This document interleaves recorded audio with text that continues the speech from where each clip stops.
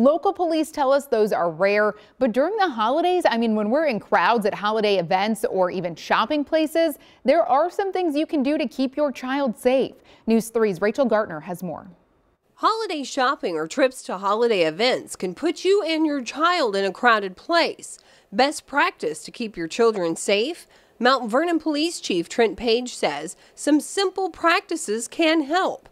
Page says the easiest is keeping your child close. Keeping an eye on the children to make sure that they're in close proximity to you, that they're not getting around cars that may be occupied by other people, or somebody could grab them and go if they were actually looking. Page says don't hesitate to hold a hand if your little one tends to explore.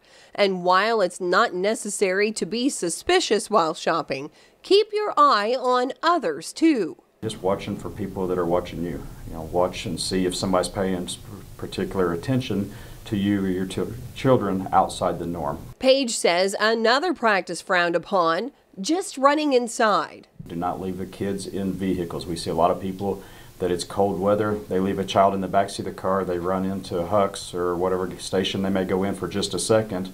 A person taking advantage of just that one situation hops in a car, drives off in it. If your child is cell phone age, Page suggests putting a location app on their phone, like Life 360. Not only does it give you as a parent reassurance, but if an emergency arises, Page says they can be very valuable. A lot of the apps are very specific, down to within a few feet of where the person is located at.